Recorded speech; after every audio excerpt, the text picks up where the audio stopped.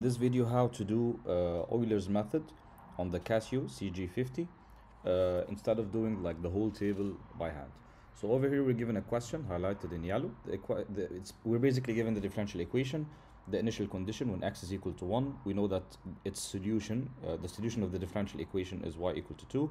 The step size is 0.1, and we want to approximate the value of y when x is equal to 1.4.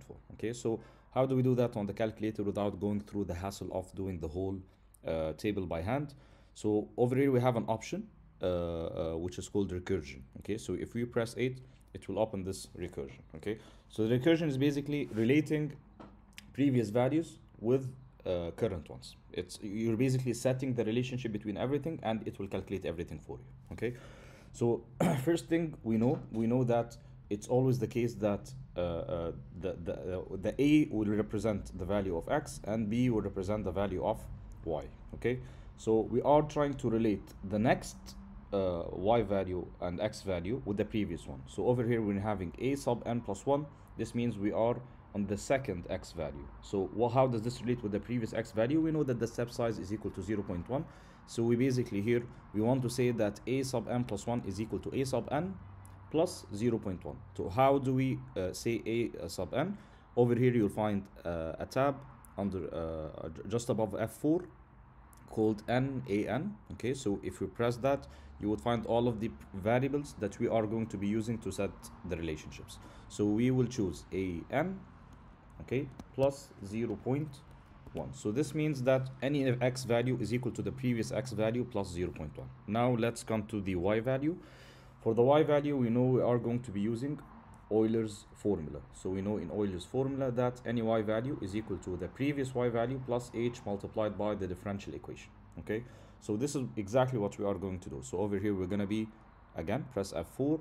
Okay, and we will say that b sub n plus 1 is basically bn, which is it's bn, which is basically the previous y value, plus h, which is 0.1, multiplied by the differential equation. So over here we know that the differential equation is all of that. And of course we're not going to be pressing x's and y's. Now we know that the x is represented by a sub n and the y's are represented by b sub n. So we are going to input the equation the exact same way it's given to us. Okay, so over here we're going to be inputting 4 multiplied by an squared plus bn squared minus an multiplied by bn, okay, divided by an squared.